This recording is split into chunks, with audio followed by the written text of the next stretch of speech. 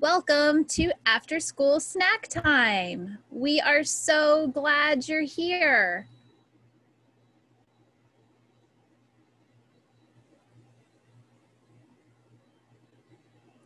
Welcome, friends. We are so very glad that you are here today. Welcome, welcome, welcome to Story Time. Hello, friends. It is so good to see you again. All right, question time. How many of you have joined us for snack time before? How many of you are joining us for the first time? Oh, well, whether you have joined us before or this is your first time, we are so glad that you're here today. I am Ms. Parker, the Financial Education and Community Outreach Ambassador, and we also have Ms. Rusalina, our Savings Kangaroo. I have the privilege of going into the community, cultivating relationships, and teaching. And Miss Rusalina is along for the fun with me, and she picks out our books each week, comes up with the ideas of what we're going to talk about. And we are so glad that you're here. Now, I believe some folks had school today, right? And I believe after doing school and playing all day, we're usually hungry, right? Who would like to have a snack? Did you bring one with you to snack time? If not, that's okay. We're gonna give you the ingredients, tell you what you need to do to make a really great snack that you can make for another time. So come on, let's go to snack. Today, we're going to have orange boats. Now, normally, if you've joined us for snack time before, I walk you through the steps here on how to make this particular snack.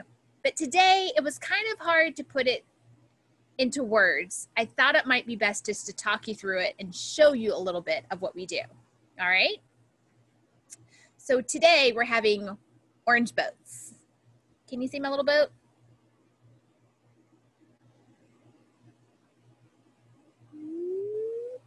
So this was something really fun that my daughters loved making with me. So what we needed was a whole clementine. So I'm gonna show you a little piece of it. So what we did is we took a clementine and we had it whole, all right? This is really great for math. We had a whole clementine and we cut it in half, all right? So after you cut your clementine in half, you then have to use, I found using a spoon was easier. We used a spoon to scoop all of the orange pieces out. And then we had all of these orange pieces on the side that we get to eat now. Then came the best part. We've got our orange peels all ready. They're just these little halves with no oranges in the middle, and they kind of look like little bowls. All right, so we have these orange bowls sitting there. And then we made Jell-O. Well, we boiled the water, put the Jell-O in, and we mixed it up. And after that part was all done, we had to take a spoon and scoop the Jell-O into our little orange bowls, okay? Then came the hardest part of this entire snack. We had to take our orange bowls and our completed bowl of extra Jell-O, because we had more Jell-O than we needed for our boats, and we had to put them in the fridge. And we had to wait, and we had to wait and wait and wait. So Jell-O, you need to let it sit for a few hours to let it really get firm. And then our boats were all ready. So then we had our oranges. Give me 1 minute. I'm gonna take my sails off. And we had an orange half, okay? So then we've got this whole little orange bowl and we cut it in half. And then we had this one itty bitty little boat. And then we took some paper, cut out some squares and some triangles and stuck them on a toothpick. And then we could stick our sails into our boat. And then we had this cute little orange boat. And I will confess, I am not the one who made any of these sails. My oldest daughter is 6, and she made these sails. She was able to cut them out and even stick them onto the sails, onto the toothpicks, and then we were able to put them in. As an adult, it's usually better to have an adult scoop the oranges out of the middle of the clementines and to pour the Jell-O, but you can definitely help too. But you have to be careful because the Jell-O is hot. Now, you make a yummy new snack, and it's time to try it. Who's ready?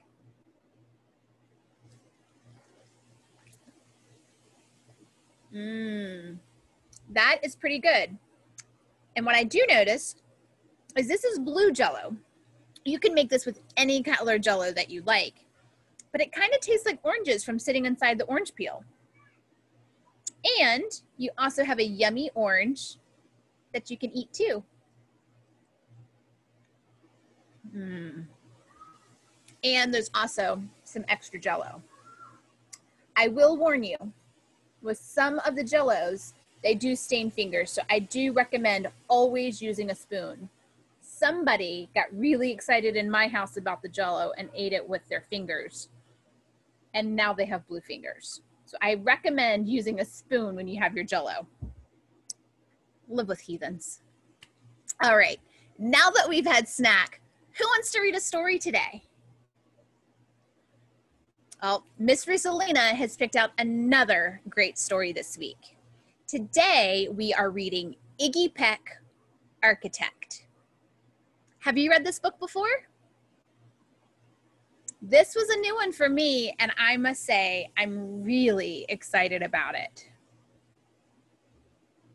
Iggy Peck, Architect. The author, the person who wrote the words of this book, is Andrea Beatty, and the illustrator, the person who drew the pictures, is David Roberts. Young Iggy Peck is an architect. He has been since he was 2, when he built a great tower in only an hour with nothing but diapers and glue. "Good gracious, Ignatius," his mother exclaimed. "That's the coolest thing I've ever seen." But her smile faded fast as a light wind blew past, and she realized those diapers were not clean. "Ignatius, my son, what on earth have you done? That's disgusting and nasty. It stinks."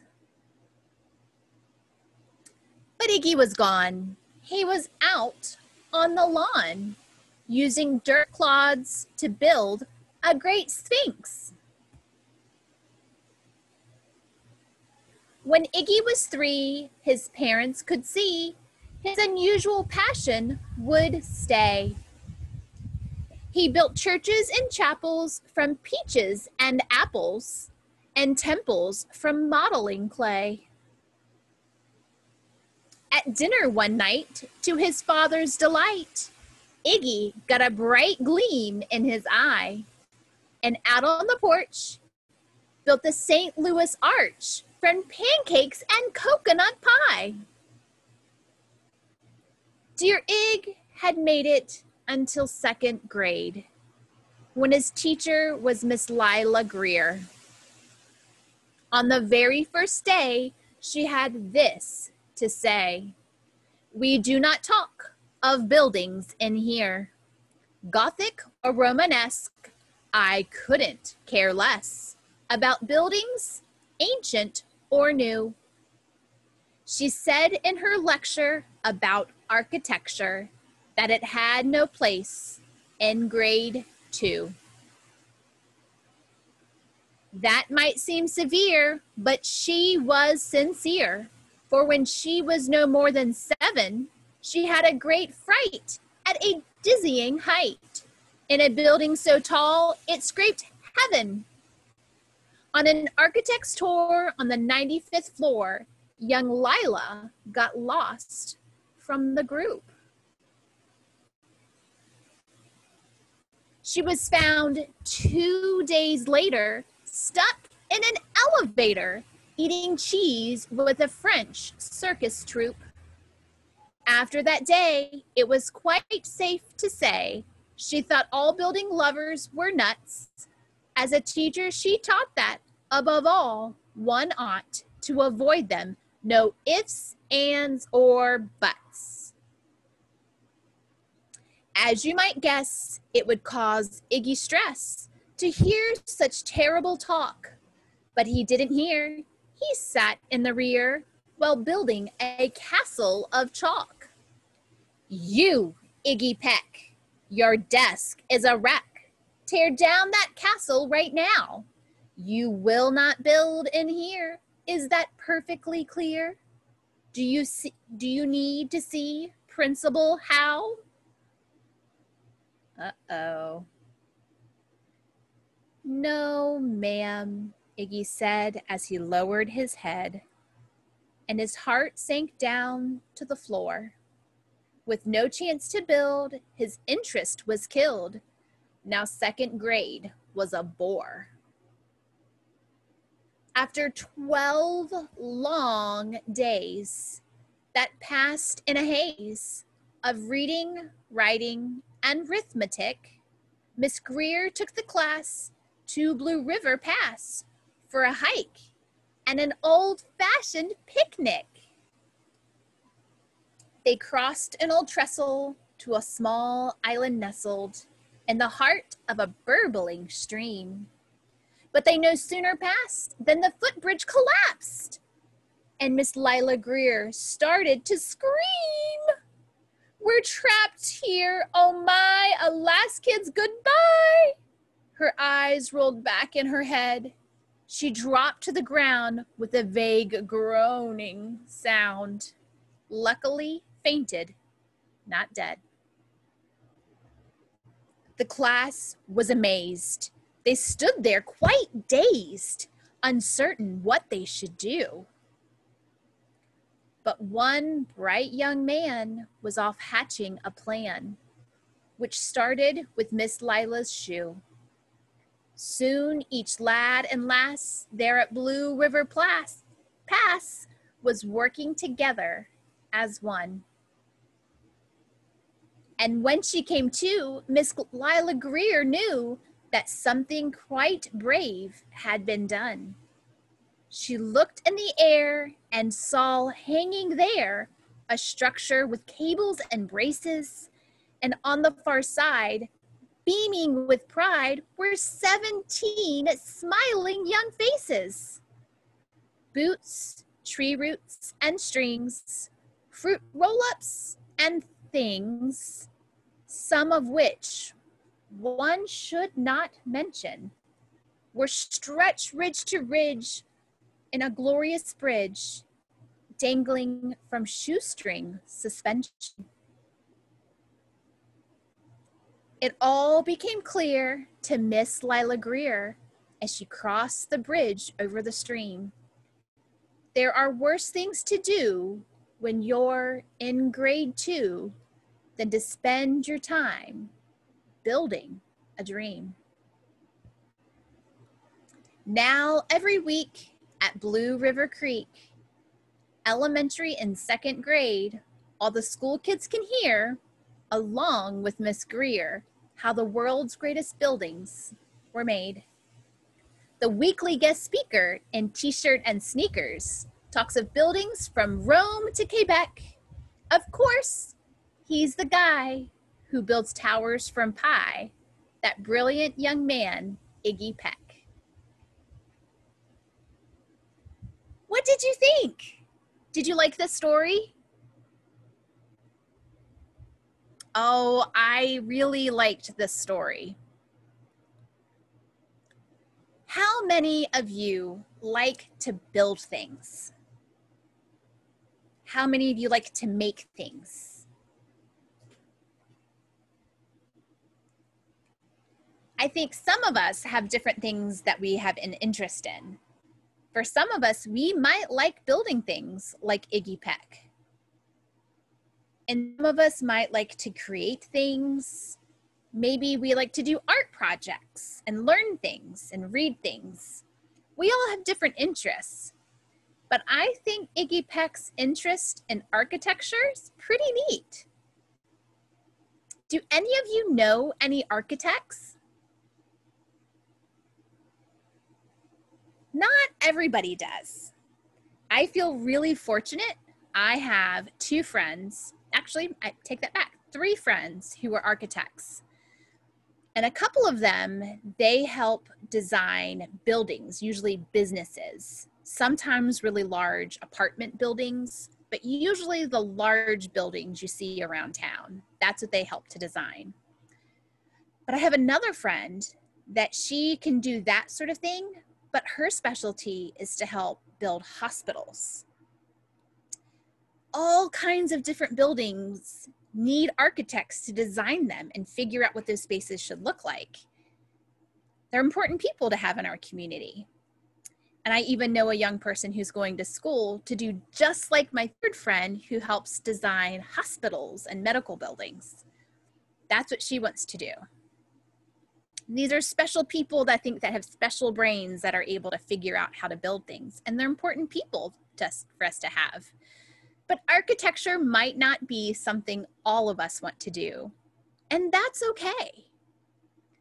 Iggy Peck's teacher, Miss Lila Greer, was not a fan of architecture because of a terrible thing that happened when she was young.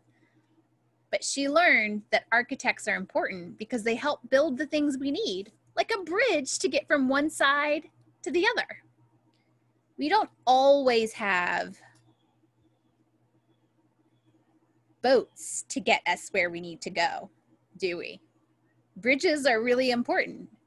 So having architects who know and engineers who know how to design those are really, really important. So I would love to hear if you like to build things and make things. And if you do, share them with us. You can send us a message. You can comment below the types of things you build. Maybe send us a picture, or feel free to email it to us at the credit union. We'd love to hear the types of things you like to do. Well, we have had another great story, another great snack time, and it's almost time to go. If this is your first time joining us, we are so very glad you're here. And if you've joined us before, we are so glad you came back. You may notice on our bookshelf here that there's a variety of books. Some we have read before, and some we have not yet read yet. So maybe it will give you a clue about what we'll read soon. You can join us again right here on Facebook Live every Wednesday afternoon, where you can catch us for after school snack time. We are so glad that you joined us today, and we cannot wait to see you next week. We hope you have a fantastic afternoon, that you enjoyed today's story, and that maybe you'll make the snack we made today too. Have a great day, friends. Bye.